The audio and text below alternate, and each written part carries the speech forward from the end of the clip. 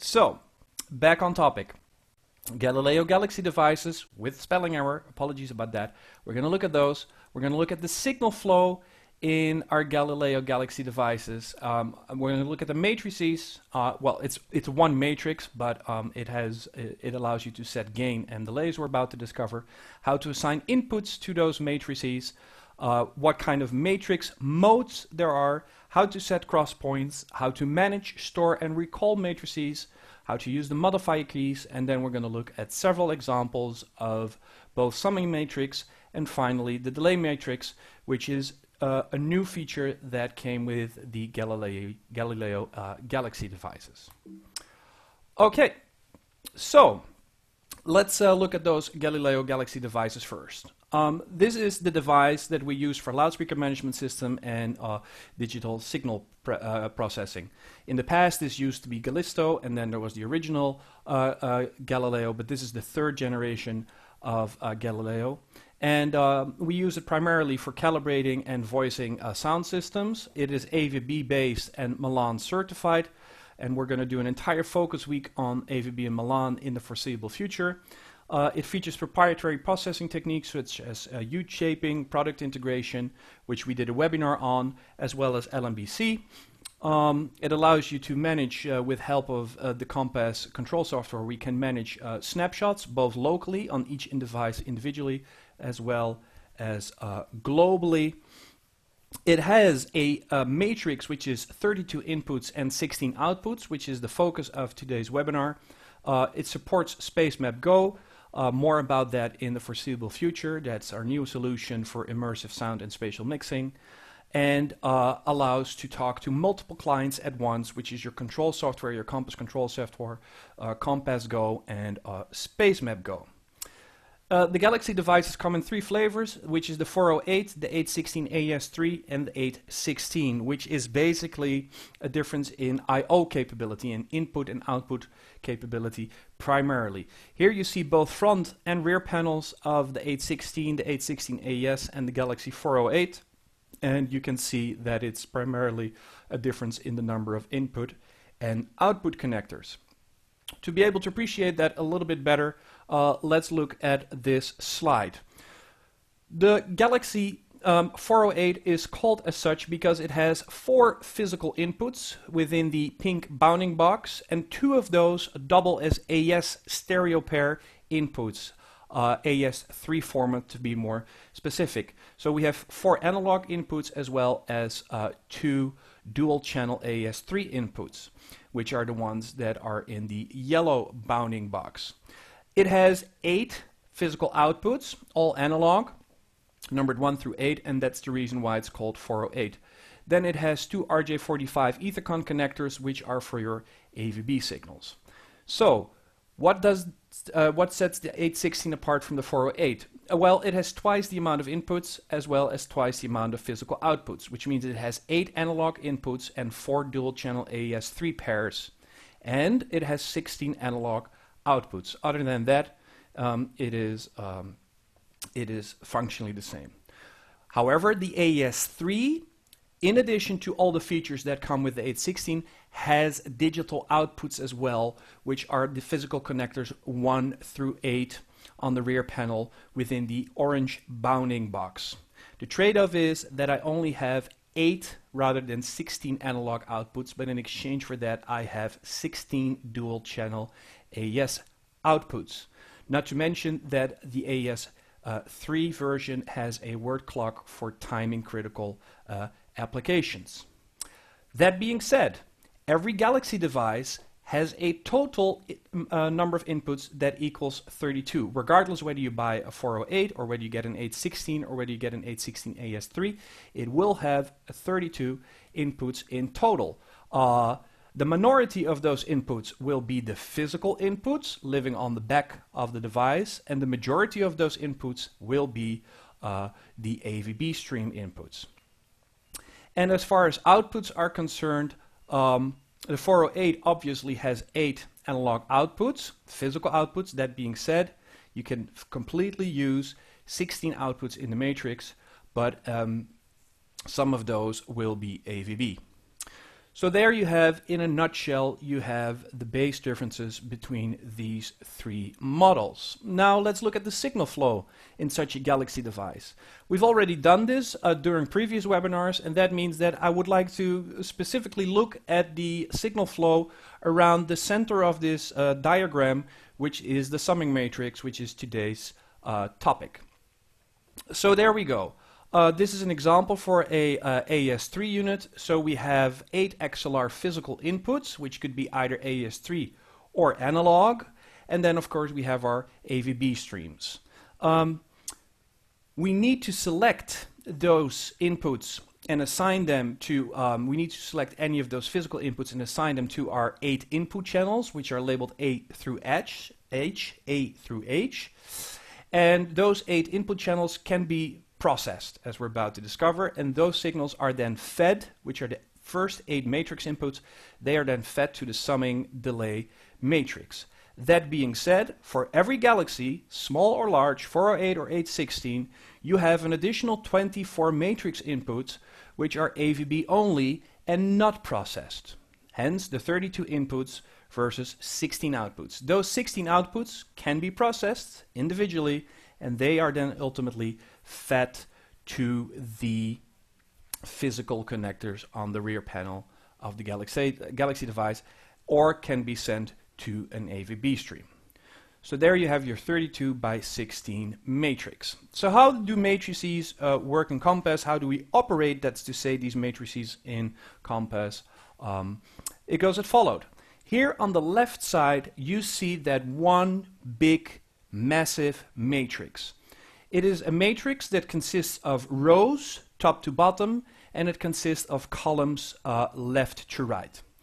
To be specific, there are 32 input rows, if you will, and 16 output columns, which means that we can set 512 cross points in theory, as we're about to discover.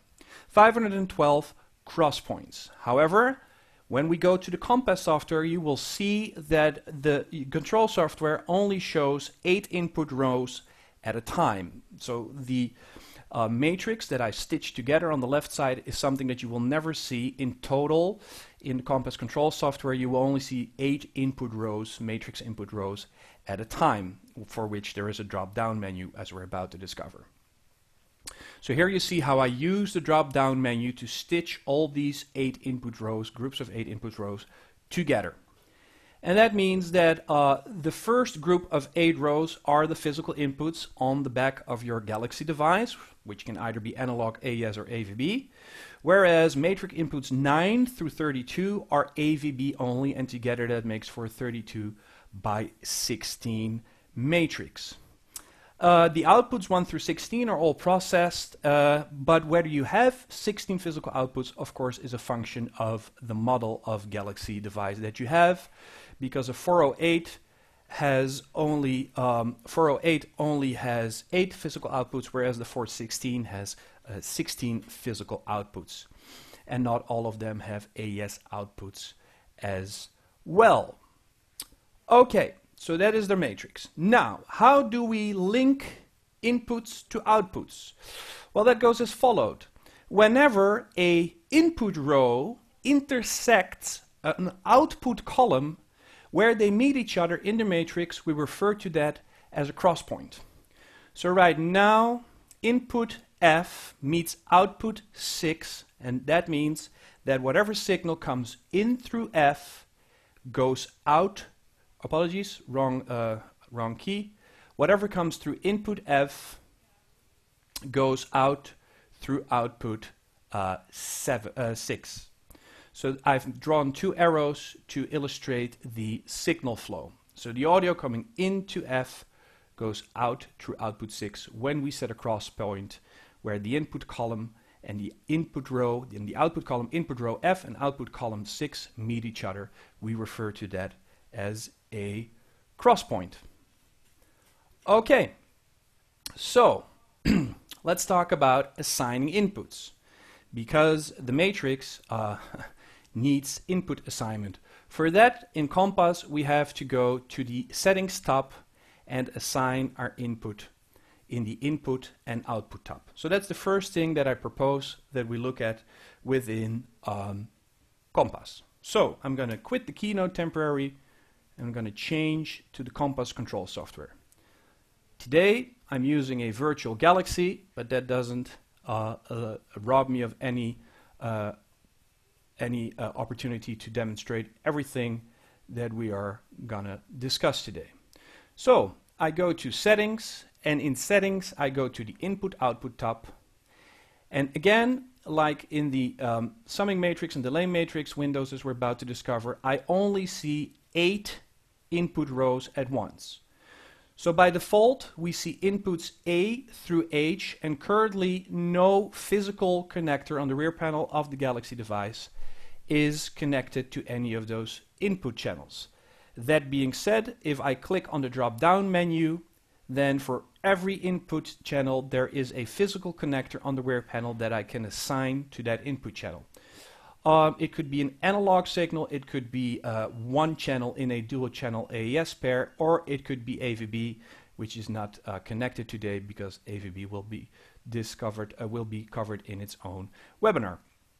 So let's say that we're using analog inputs only, then this is the way how we assign those physical connectors to the 8 input channels of our Galaxy device. This is also true for 408, except that for 408 you only have 4 physical inputs, but still 8 input channels.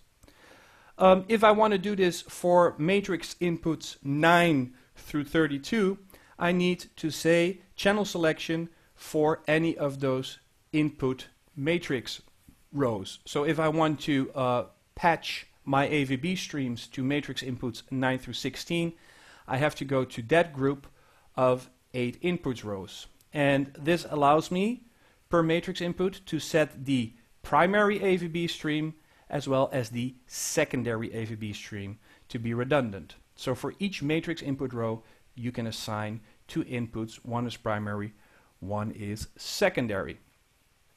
This is true for rows 9 through 16, as well as 17 through 24, as well as 25 to 32. So this is where we assign physical connections to the matrix inputs. Okay, let's go back to the Keynote. So how do we go to our summing matrix and delay matrix within Compass? Well, Compass, as we saw in previous webinar, is a tab-based graphical user interface, which means that both summing matrix and delay matrix each have their own tab within the graphical user interface. So let's go back to Compass and let's abandon the settings tab and go to the summing matrix. Here you see the first 8 input rows of the summing matrix. If I want to see any of the other input rows, because we only show 8 at a time, then I need to use the drop-down menu Show Matrix Rows, which allows me to see all the input rows, all 32 input rows, in batches of 8, if you will. So right now we see the physical inputs, but if we go to 9 through 16, we see those AVB matrix inputs. If we go from 70 to 24, we see those AVB inputs. And then finally, the 4th batch of 8 input rows is 25 to 32. It is this vast matrix, this 32 by 16 matrix, which makes it possible in the near future to use Space Map Go, which is a new solution for spatial sound and immersive mixing, or immersive sound and spatial mixing. Because this vast summing matrix and delay matrix has ample horsepower to deliver Space Map Go.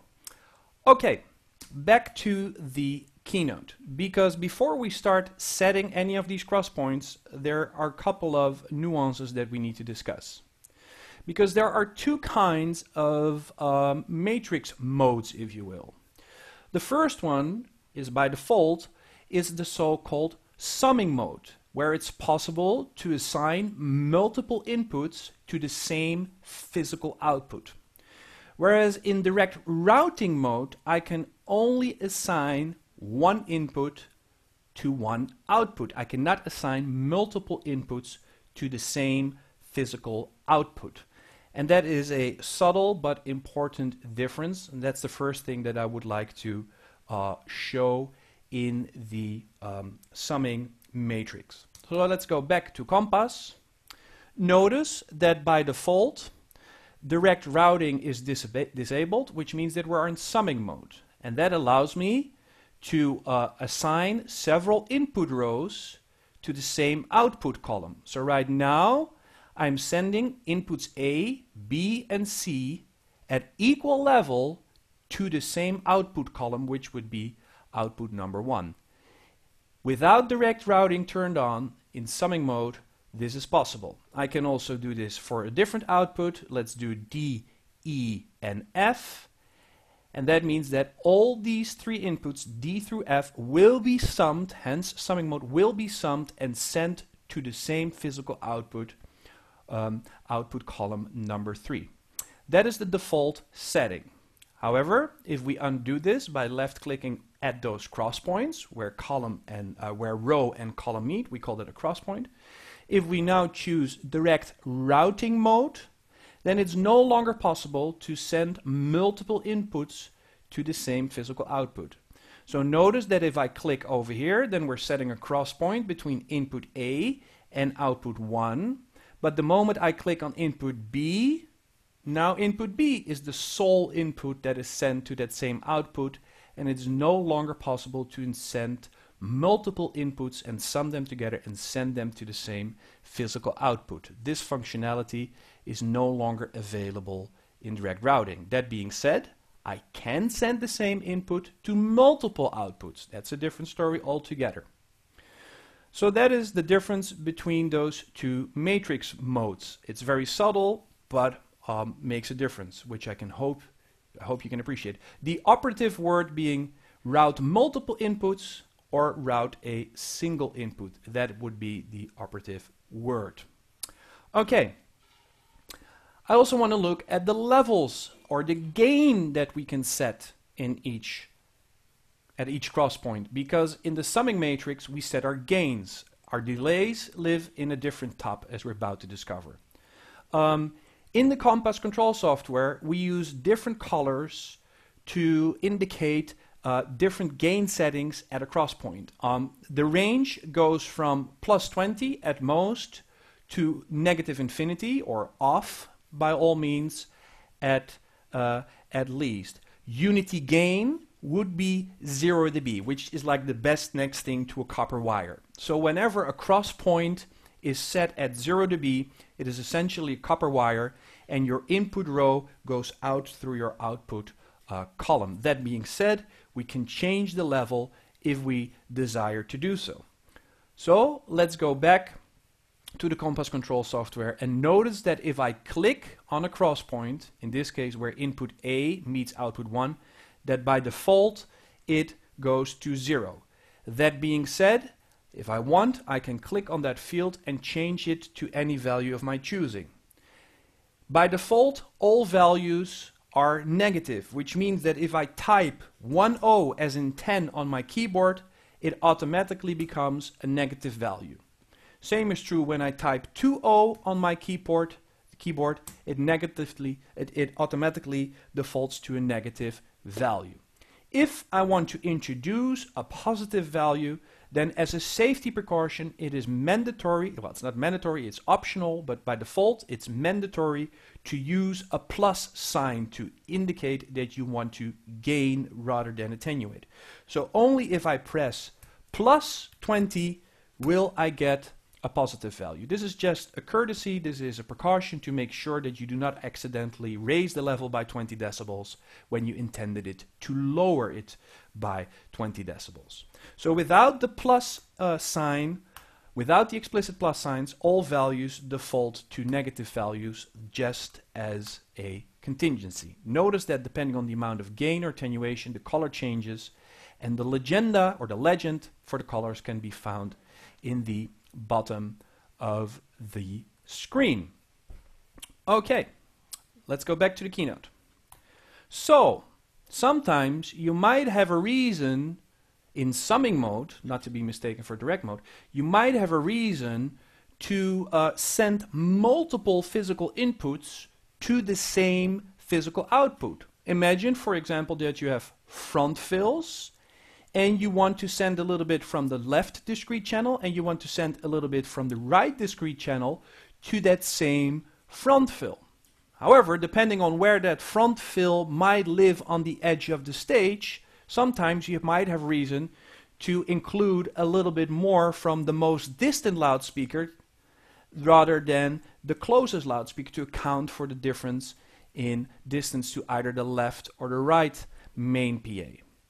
And that means that we now have to add quantities of left and right in such a scenario. It could also be under balconies or over balconies, but sometimes you might want to add left and right together in different quantities while preserving the same sum level, the same total level, because think about the money channel. The money channel is the most expensive fader channel on your console, which is typically your lead vocal or your lead instrumentalist. And even if you want to mix left and right together in certain quantities, then your money channel 9 out of 10 times is always panned through the center. So the money channel is always living at equal loudness in both the left channel as well as the right channel. And no matter how I add left and right together, I want the sum of the money channel. Very often it is desired that the sum of the money channel living in left and right together remains at the same level. Which means that everybody hopefully knows that if I take one part from the left channel and one part from the right channel, two equal parts, that -6 and -6 for correlated signals becomes 0. And since your money channel, which is panned through the center, goes in equal quantity to left and equal quantity to right, or the other way around for you, left and right, it's a correlated signal that has equal dominance or equal presence in both left and right channels. So when you add them together, those money channels will gain 6 decibels. However, it might be that you have a reason that for a particular front fill or under balcony, you want to send less of the left channel because your house left and more from the right channel because it's more distant, and still preserve the overall level of all those money channels that are panned through the center, in which case you need a different ratio, a different quantity from left and a different quantity from right. So this table shows you every possible combination of two different amounts, left and right, that still add up together to 0 dB. The sum of all these inputs in their respective output columns, the sum will be 0 decibels at all times. So this is something that is very convenient whenever you consider sending more than one input to the same physical output. And these are the kind of quantities that you should be looking for. That being said, even though in theory we have as much as 512 cross points in a 32 by 16 matrix, due to the available horsepower, we can only set 232 cross points at most, which is still a phenomenal amount of cross points. And to keep score, to keep track of how many cross points you have used in the summing matrix and in the delay matrix, there is a bar at the bottom of the screen which shows you how many cross points you have used out of the total amount of 232 cross points that are available, which is true for an 408 as well as for an 816. So let's go to the Compass control software and see whether this is true. So the bar that we discussed earlier ago, that bar lives over here in this portion of the screen that I'm trying to annotate on top of the video that you and I are seeing. That shows you the number of cross points currently used. And every time that I set a cross point, notice that that bar starts to fill up. By the time that I've set all these cross points, which are currently unity gain, it tells us that out of the 232 available cross points, we have used 8.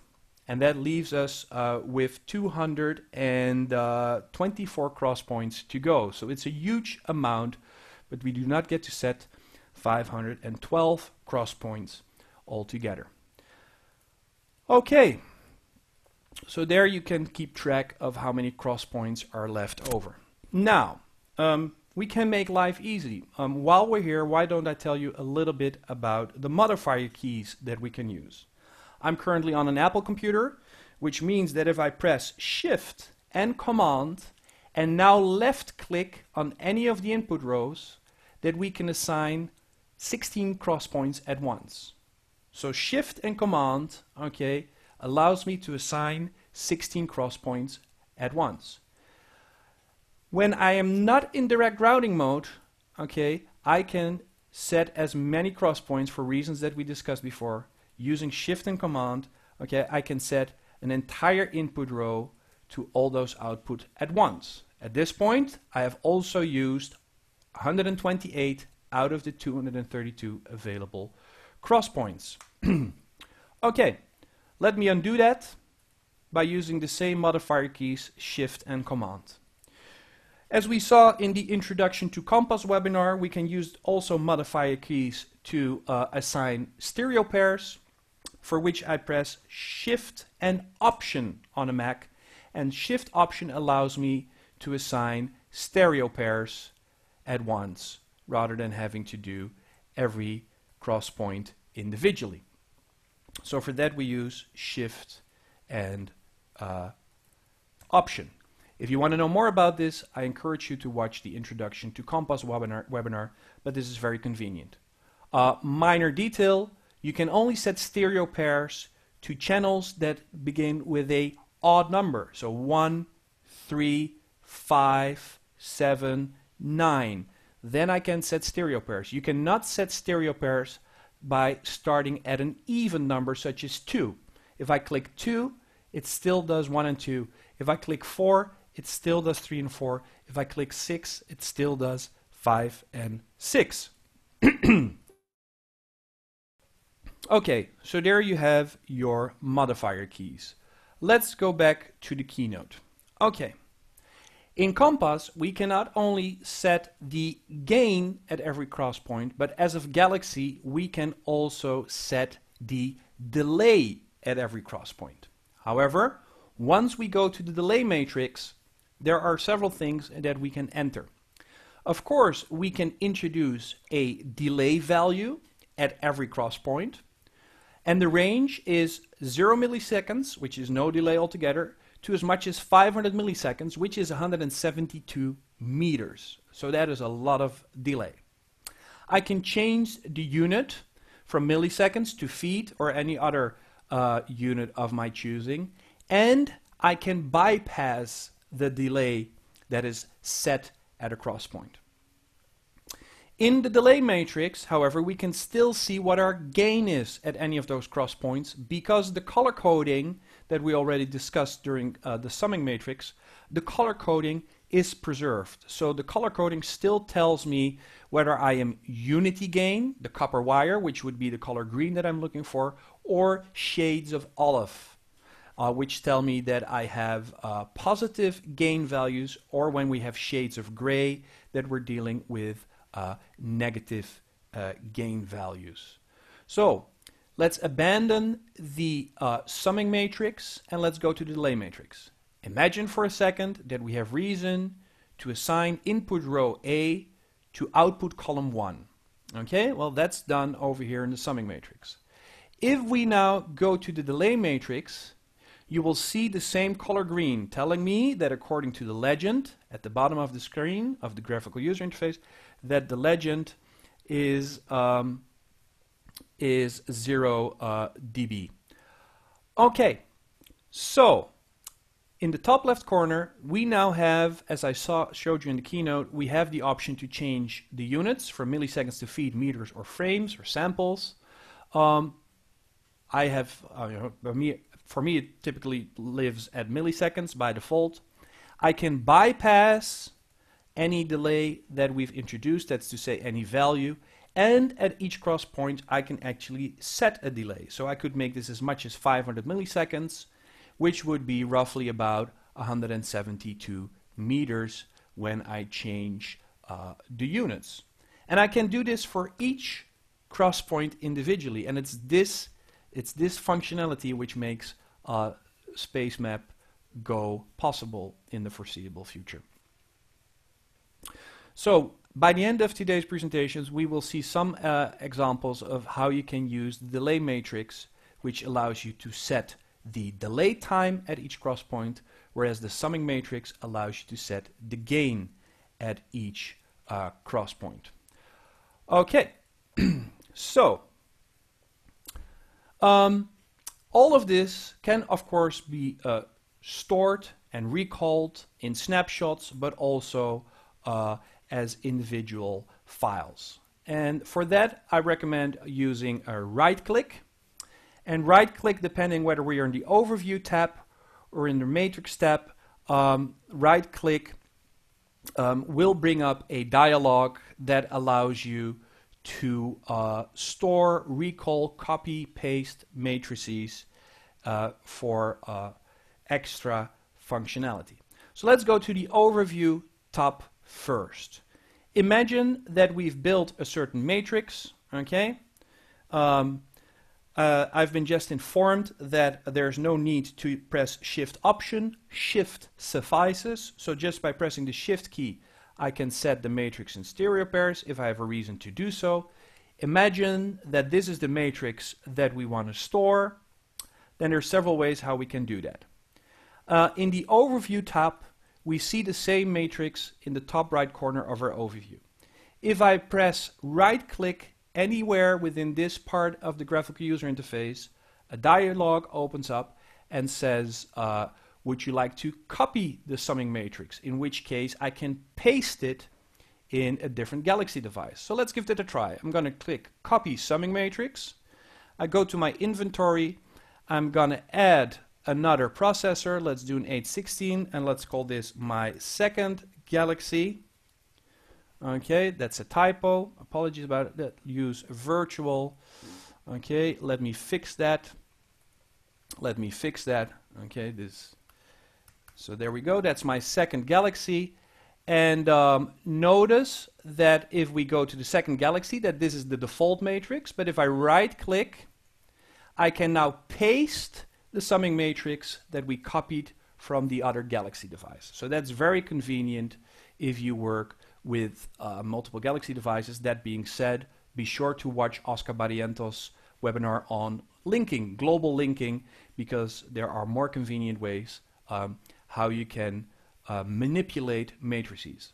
So that's one option of using copy and paste. Of course, I can also save a matrix as a standalone file, which I can then load on a different device, even a real device. At any time, if I have reason to reset the matrix, then it speaks for itself. Just press reset.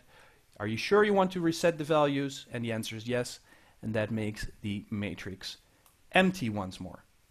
So that is the right mouse click within the Overview tab.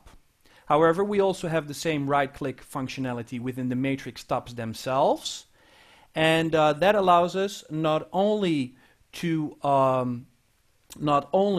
save an entire matrix, but now we also have the option to save single input rows and even save individual cross points. And for the jargon, for how things have been named for the labeling, what you see over here, A1, tells me that this is the cross point that lives where input letter A, which is the first input row of my matrix, meets output column 1, hence the coordinates, if you will, in our matrix, A1, which tells me that that is the cross point living at A1. And I can save and load individual cross points, as well as rows, as well as entire matrices. So let's go to the Compass Control software and let's look at this. If I set a cross point over here, Unity Gain, and I right-click on this same cross point, I have the option to, for example, copy that cross point, A1. So let's copy that, and if I now right-click on this cross point, which is B2, I can say paste, and then what we had at A1 is now pasted at B2. Needless to say that if we copy B2, speaks for itself, and I go to input H where it meets output column 8, I can paste over here, and that same value is now pasted to H8. Of course, we can also set an entire row, and I can also copy that row if I desire to do so. Right mouse click, but this time I want to copy matrix input row A. And now if I want to paste, for whatever reason, those gain settings into row C, I right click in row C and I say paste, and then all those values will be, the entire row will be pasted into input row C. Very convenient. And of course there is the option to copy or save the entire summing matrix and paste it as we saw before. So that is where you can manage your matrices, store and recall them. All of that can also be captured in snapshots. If you want to know more about snapshots, I defer you to the Introduction to Compass webinar. Okay, so that concludes the basic explanation of matrices, which means that I would like to follow up with some examples of how to set up these matrices. Which means that we're going to look at an example of a mono system, left-right system, a left-center-right system, a multi-channel system such as in cinema, musical theater, and matrix systems such as aux-fed subwoofers or vocals only in the front fills. Okay, now what does a channel constitute? What is a single channel? A channel is a distinct audio waveform source. So if I were to connect an oscilloscope to a channel, I see a waveform that is unique for that channel, which could be left or right, or surrounds, or a special source effect. So we're talking about unique program material. In a mono system, okay, we feed the same mono mix to all loudspeakers within our system, which means that all loudspeakers, main systems and subsystems, are all reproducing the same signal. They are 100% correlated. From a console connectivity point of view, this could be the mono output of your console, it could be a sum of left and right, or it could be a designated matrix output on the console. And with mono systems, it's prudent to minimize the overlap between adjacent loudspeakers, because everywhere you're in the joint custody of one or more loudspeakers, you're listening to correlated signals, and you set the table for destructive interference if you don't watch out. That means that in a mono application, I am feeding a single signal to my Galaxy, and that needs to go to the array. So imagine that we have our console. Out of my console comes my mono feed. It goes to a Galaxy device. Judging by the mute buttons, it goes to input A, and is then being set to outputs 1 and 2, which both go to my array and subwoofers. So in the Compass overview, we have our single input channel A, which has our mono mix, and it goes through the curvilinear array and the subwoofers living underneath it. So in the matrix, we would expect to see the following cross points. Same mono mix, input A goes to both the array as well as to the subwoofers. Gain is set to 0, so it acts like a copper cable. That is a mono system. So needless to say, with left-right systems, we have discrete left and right sends for all loudspeakers, and that means that part of the information is correlated, such as your money channel, whereas other parts of the information are uncorrelated, different waveforms. That means that in terms of console connectivity, we use 2 outputs from the consoles, which could either be the left-right main outputs or buses, or we could use the matrix outputs. And for stereo, it's of course mandatory that you're in the joint custody of both channels, so overlap, unlike before, within reason, overlap within reason is appreciated to maximize the stereophonic effect. And that means that rather having one input in our Galaxy, we now have left and right, and since it's a stereo setup, we also will have left and right curvilinear arrays and subwoofers living underneath them. So in terms of setting up the matrix, now we have 2 inputs, A and B, and 4 outputs, which are arrays left and right and subwoofers left and right respectively.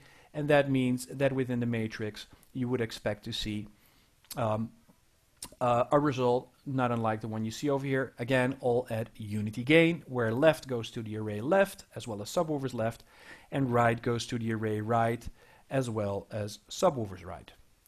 Now, in LCR systems, not uncommon in musical and such, or cinema for that matter, now we have 3 discrete channels. We have left, right, and a center channel. And again, in the left-right, some of it is correlated and some of it is uncorrelated.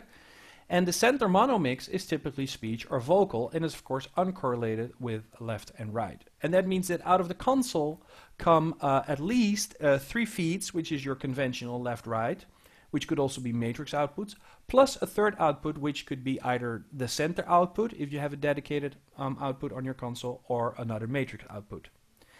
And the console should, of course, be prepared for an LCR solution, which means that when the pen pot, the potentiometer, lives in the middle, ideally that signal is only sent exclusively to the center channel. Whereas if it does not live in the middle, then it's sent, depending on where it lives, then it's sent to left and right in different quantities. Again, in order to get the most out of it, the majority of your audience should be in the shared custody of LCR, of left, center, and right, to enjoy the effect. And that means that your center cluster or your center system typically needs to be wide enough to cover the majority of your audience. It also means that we're feeding our Galaxy 3 discrete signals, left, right, and center. And that means that if we have a situation like the one shown over here, 3 signals come out of our console, go to our Galaxy, and then 1 branch goes to the left, main PA and subwoofers, same goes for the right, and a third branch goes to the center array. So, in Compass, that would mean 3 inputs, and in this example it would mean 5 physical outputs.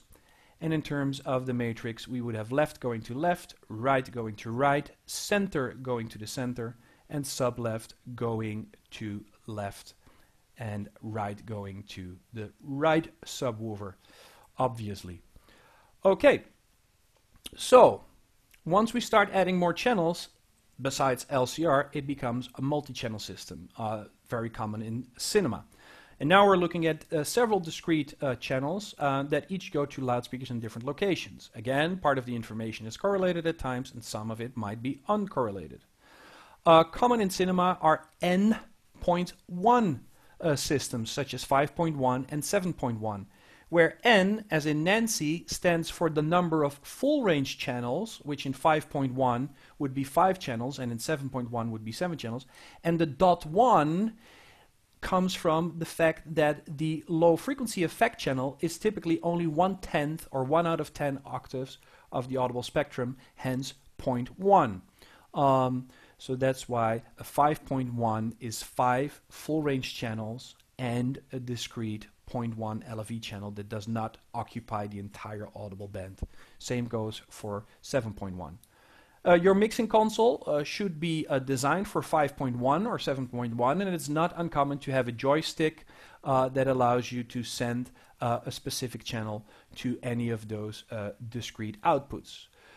In terms of cinema, you have your screen channels, which is left, center, right. So that is a common feature, but on top of that you have your surrounds, and the number of surrounds determines the N, as in Nancy. Okay, so in the 5.1 approach, that would mean that we have 6 discrete channels going into our Galaxy, where the low frequency effect channel is the 0.1 channel. The other one are full range. 6 going into the Galaxy, 6 coming out of the Galaxy. So here we see our Dolby processor.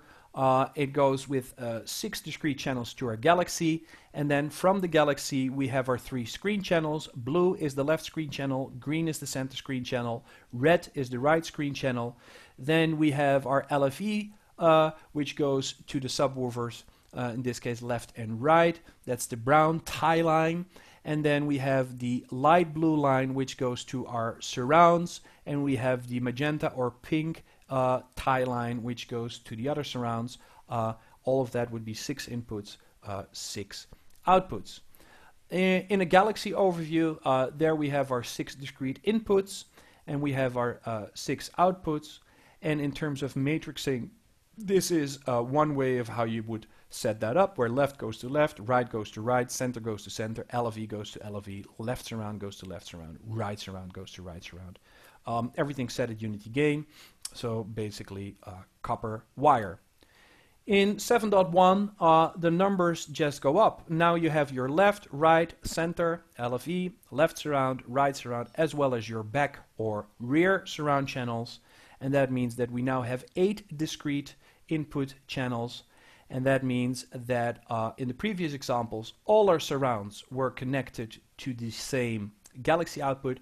Now we have discrete outputs for the ones that are firing in your back, and discrete outputs for the ones that are firing in your ears.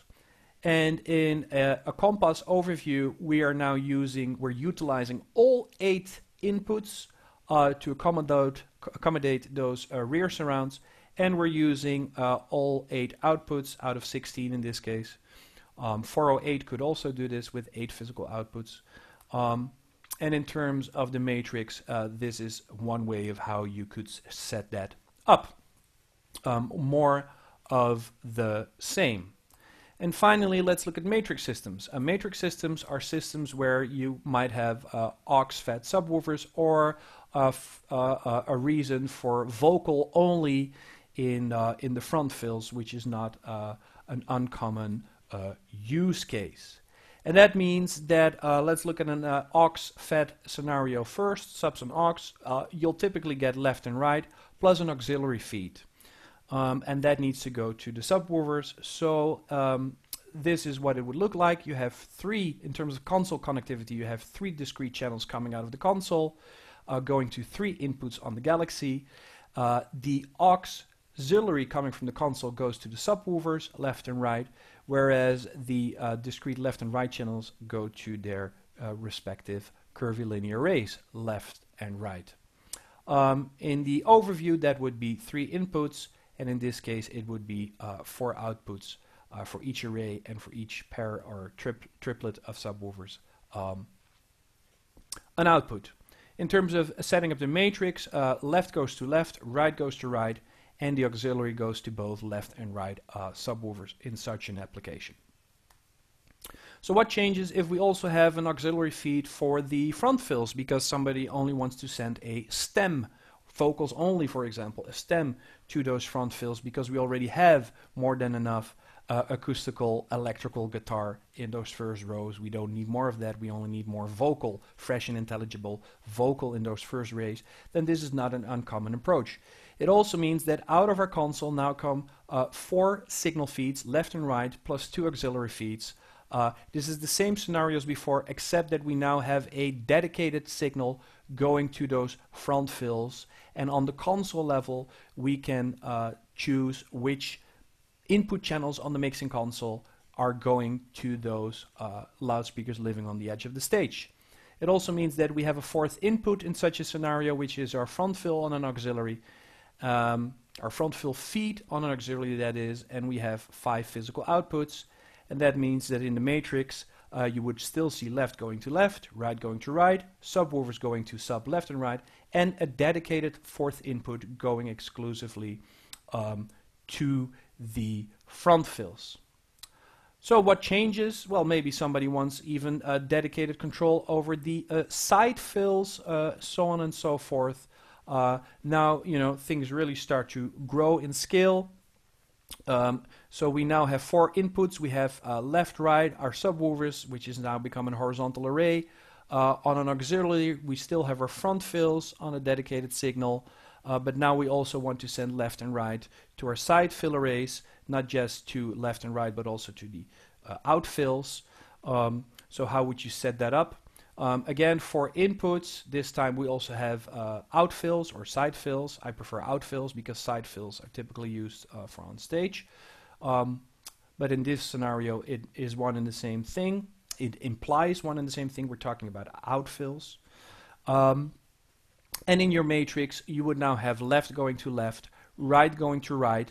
In this case, it was determined to use a sum of left and right and send it to the left outfill or side fill, because the people that are looking into the ears of Mick Jagger are in the sole custody of that array that is facing their direction. And the same is true for the people that are looking in his other ear. They're typically in the sole custody of that array. And if you want to preserve some cross-pollination, some information coming from both sides, this would be one way of doing it, where you have one part coming from left, one part coming from right. But before we saw that you can play with these ratios while still keeping his vocal, the money channel, at the same level. Our subwoofers are going to left and right. Our subwoofer feet are going to left and right subwoofers. And the front fill is going to the front fills. And then we also have delays in this example. So a sum in summing mode, a sum of left and right is also going to the delays in this application. Okay, now we go to musical theater, where you typically have even more inputs. Now you have music left, music right, which is typically your orchestra pit. You have your vocals, front fills. You might have an effect send for subwoofers, dedicated effect sends to do cannon shots or thunder or anything where you really need a lot of LF. And then you might even have your surrounds left, right, and back. In musical theater, things tend to get pretty involved. So at this point, we're looking already at 8 inputs. And let's see how such a setup could work in practice. We have our console. We have 8 discrete signals coming out of the console going to our Galaxy that feeds our subwoofers. It feeds the front fills underneath it that are facing us. They are facing the rear surrounds. The orange tie line are the rear surrounds. The pink tie line are your left surrounds. The green tie line are your right surrounds. And in order for you to make sense, this is green and this should be pink, if I'm not mistaken. And then we have our left array. We have our right array. We might have side fills again. In this case, it would be likely infills, which are the point sources that we see over there.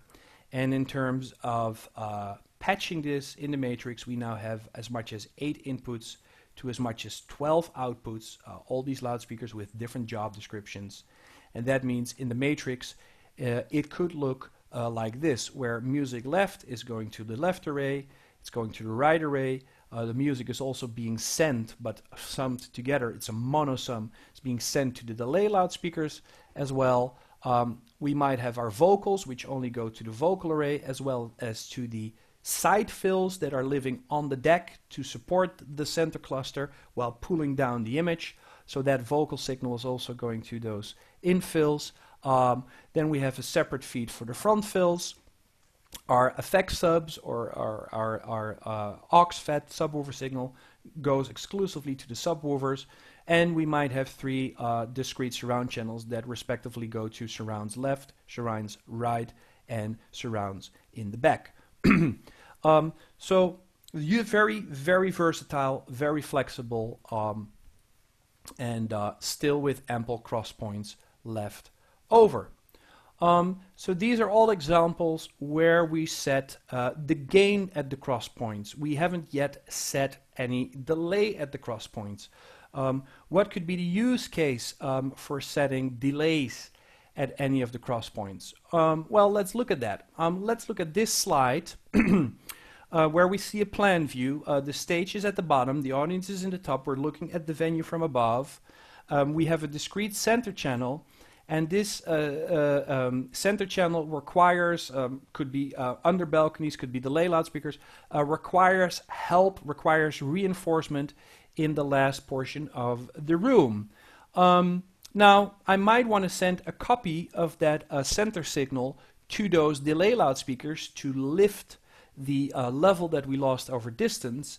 But I also know that the time that it takes for the sound to cross the distance between where the center cluster lives and the middle delay loudspeaker lives, that distance is shorter and therefore takes less time to cross that distance at the speed of sound. Whereas for that same signal emanating from the center cluster to cross the distance all the way to where we see that second from the right under balcony, that takes more time, and needless to say, to cross the air gap all the way to the rightmost under balcony takes even more time. With only one delay to play with, we can already tell that we cannot time align each and every one of those delay loudspeakers or under balconies, give them the optimum delay to have a summation free from artifacts at each point in their joint custody where the center cluster meets the delay loudspeaker and where they see eye to eye at the same level. With one delay, there is no way that I can do that and make it work for all those positions. However, if I could assign a unique delay while still using the same discrete audio channel, which is a copy of my center channel, if I could introduce a discrete delay, a unique delay to each of these loudspeakers, I might sacrifice the transition where they kiss, but within the joint custody where delay and center run at the same level, now my timing is fixed. It also requires that I have a discrete output channel for any of these loudspeakers. That is to say, at least for the pairs, which would mean that this could be one discrete output channel, and then the ones living to its left and to its right could be one output channel, and then the outermost could be same output channel, another output channel, because it's a symmetrical situation. You could do this in the delay matrix. There is another way around, but I want to show you why this might be convenient. So for all I know, this is my center signal. Okay, let's name that center signal. And for all I know, I have these under balconies, which might be the right, and then we might have right, and then we might have the one in the center, left, and then we might have left. Five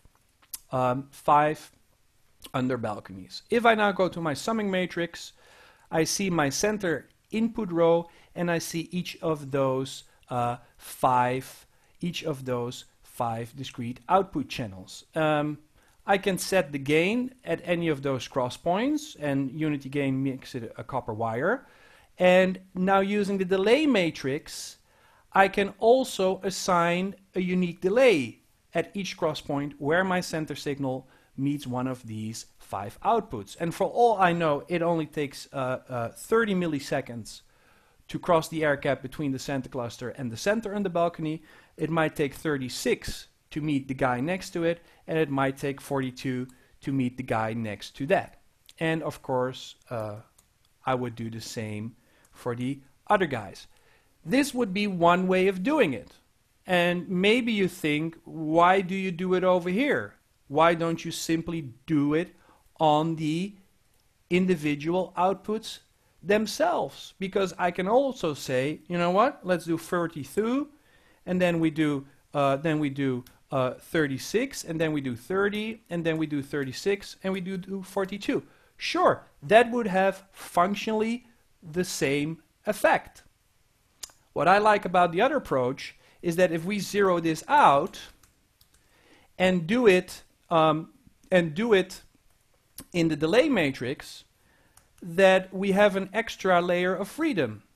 And that extra layer of freedom allows us to increase the overall delay to all those outputs together, while maintaining the relative time offset. And there is a function built into Compass which preserves exactly that. This is just an extra layer of freedom, because for all I know, you might now have a visiting act that for whatever reason wants the delay loudspeakers to be delayed more. Well, since all the delay settings live within the delay matrix, I can now select all these 5 under balconies at once, and if somebody wants 2 milliseconds more for whatever reasons, we're going to add the 2 milliseconds. And this preserves my absolute alignment, which I've now relocated to the delay matrix. There is no preferred method.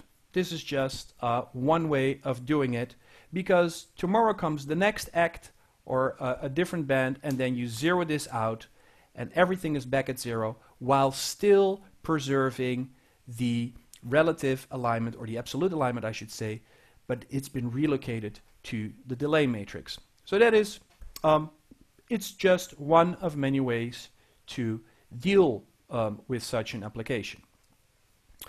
Same could be true for this scenario. Okay, imagine that you want your front fills to meet house left.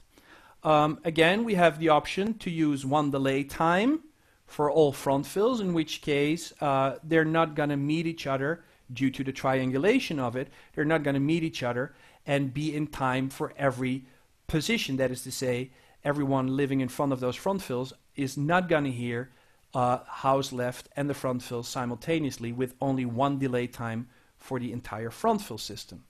Also over here you have the option to use either the delays in the outputs themselves by setting those delays in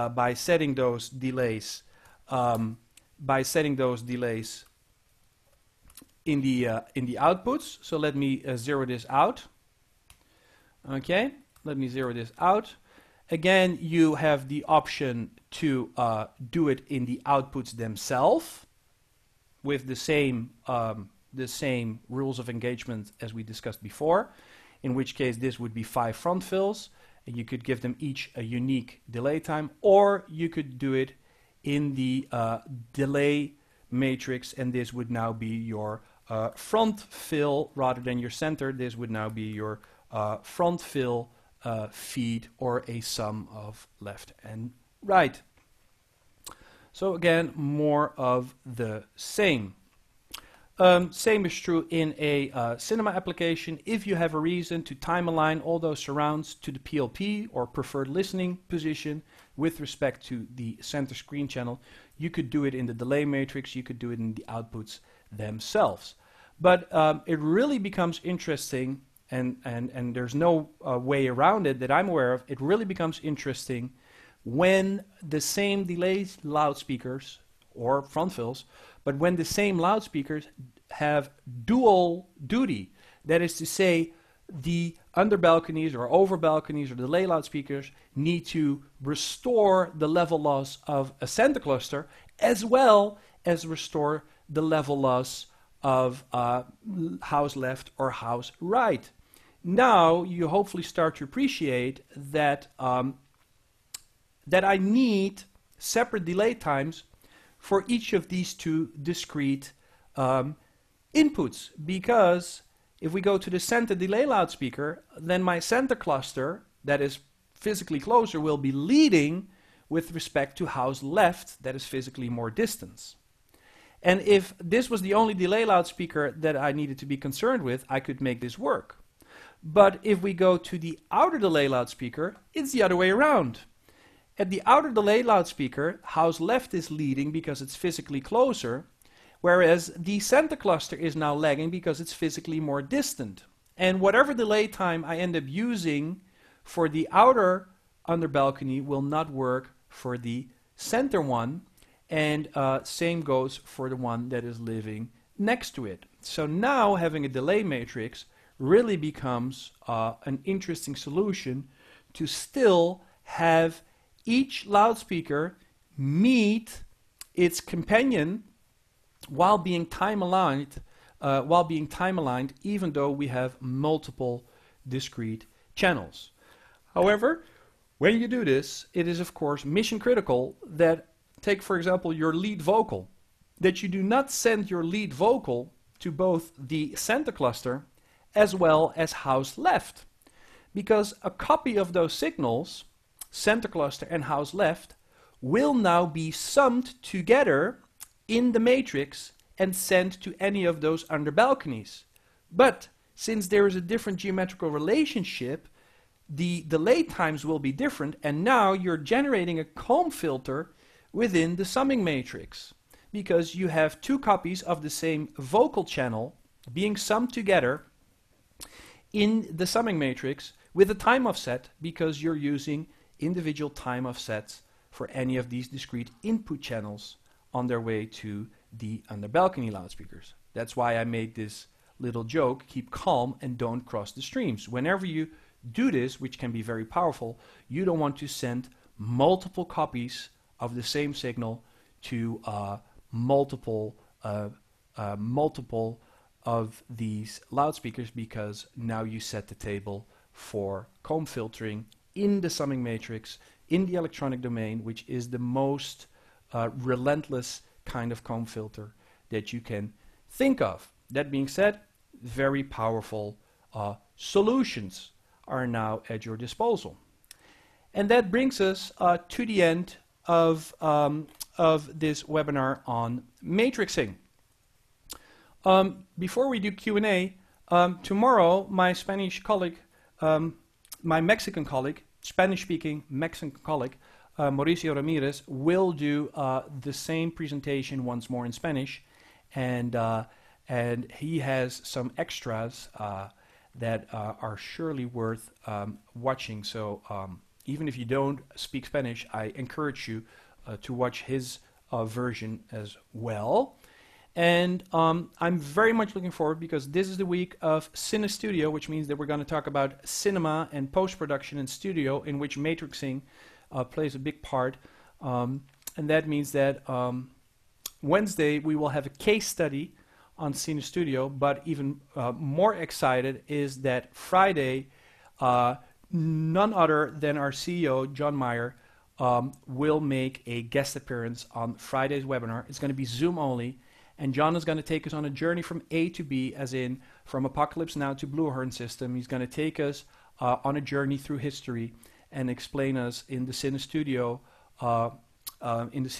setting, how the birth of Cine Studio Meyer Sound with the 650 subwoofer for Apocalypse Now ultimately evolved into today's Blue Horn system.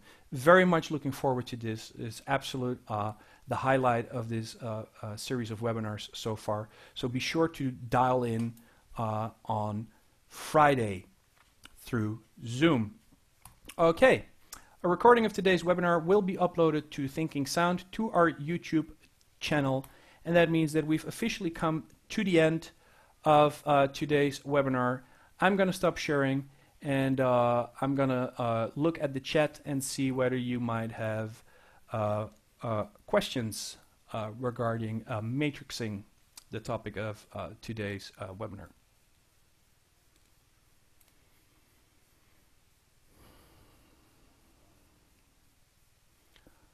Okay, well, it appears that there are no questions, in which case, thank you very much for watching another Meyer Sound webinar, and hope to see you during the course of this week, particularly on Friday. Stay safe and healthy, everyone. Bye-bye.